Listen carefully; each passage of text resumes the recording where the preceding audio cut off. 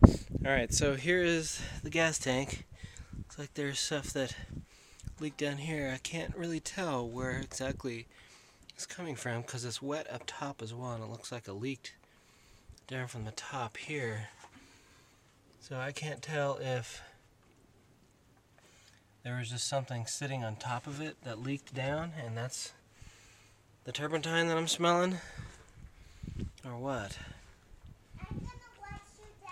You could see where it was leaking out the drain hole right there. Leaking down the sides.